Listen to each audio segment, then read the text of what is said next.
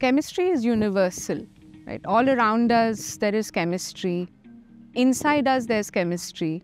So if you look at a leaf like this, the reason the leaf is green is chemistry.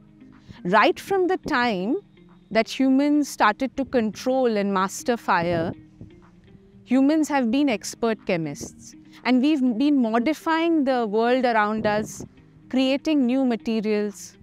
And the march of human civilization has been defined by the materials that humans have created in that era. We have the Stone Age, then we have the Copper Age, we have the Bronze Age, we have the Iron Age, right into this moment in the era that we live in, which is the age of polymers and the age of silicon, the information technology age. The first course in our chemistry program is a course that we're calling Chemicals in the Community. And Chemicals in the Community essentially takes whatever concepts that a student learns throughout their high school education and applies it, demonstrates to students through field experimentation, through laboratory experimentation, how these concepts apply to the real world around them. So we feel that there is a lot of chemistry that is covered in high school that is relevant to the real world. We also learn about protein folding and protein structure, but these things are best explained and manifested in just a simple process like the cooking of an egg. Chemistry is at its core a science based on observation. We develop theoretical frameworks to understand these observations, and these two combined allows us to create new materials which are useful to the society or manipulate existing materials in new ways. Our 4-year chemistry program has a very strong laboratory component.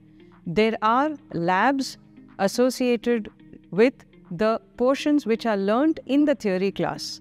This enables the student to understand better and visualize what has been taught to them in the theory lessons.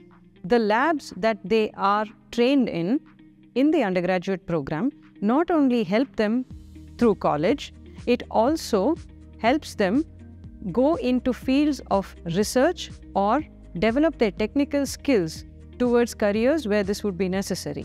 In our program, we expose students to advanced laboratory techniques early on.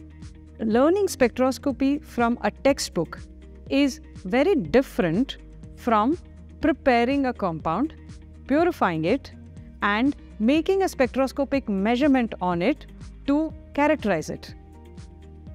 We have laboratories equipped with advanced synthetic, analytical, and spectroscopic instrumentation.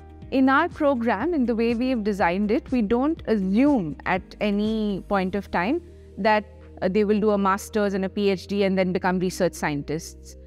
We've kept a lot of flexibility for a range of different future outcomes and a range of different career options. So for instance, in our honors program, it is possible for a student to do an internship instead of a research project. Students who particularly want to pick up an exciting job or use the skills that they learn in their degree at university after college, they can do an internship in their final year in any of these industries, and this gives them work experience that can help them get a particularly exciting or interesting job right after college. Apart from the various aspects of chemistry that we looked at until now, the most important thing is that the chemistry program at Azim Premji University is exciting, explorative, colorful, and is filled with discovering the wonders of science. We look forward to welcoming you to our chemistry program at Azim Premji University.